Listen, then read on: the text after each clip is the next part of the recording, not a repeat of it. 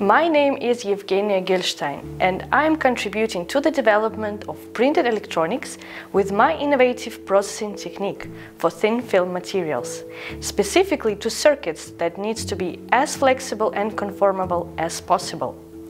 How can my technique impact the field of printed electronics, and how could this translate to sustainable solutions in applications that cannot be fulfilled by conventional rigid electronics? In this video, I will give you insights into the many applications of my innovation. Our world is becoming more and more connected. It calls for devices that can be implemented in any field or circumstances in order to collect or transmit the data. Flexible and printed electronics are becoming an important branch in the field of electronics and could lead to sustainable solutions.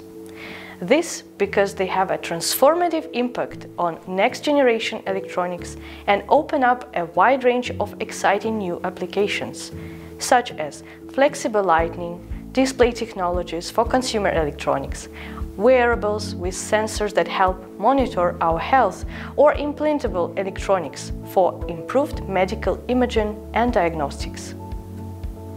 As a child, I wanted to become first a doctor, then an artist. And now finally, I found my passion in material science, where I can design materials for human-device interfaces.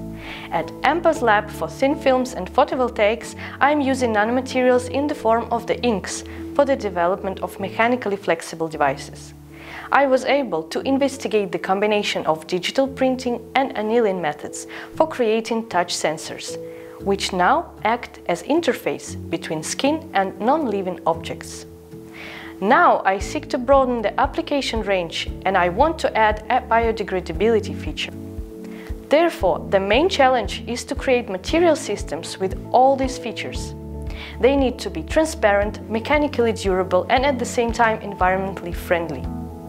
All of this without compromising the performance of the device.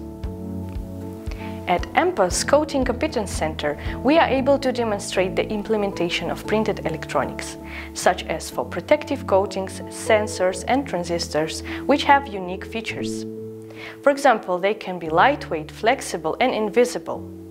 We developed an invisible, flexible keypad as a door lock, which authorizes only persons familiar with the position of the lock and knowing the security access code.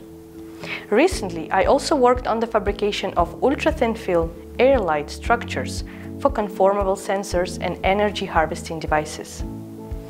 I plan now to apply these findings and pursue a collaboration with the Sustainability Robotics Lab at Empa, as these features can be a benefit for the new generation of lightweight and biodegradable environmental robots and drones.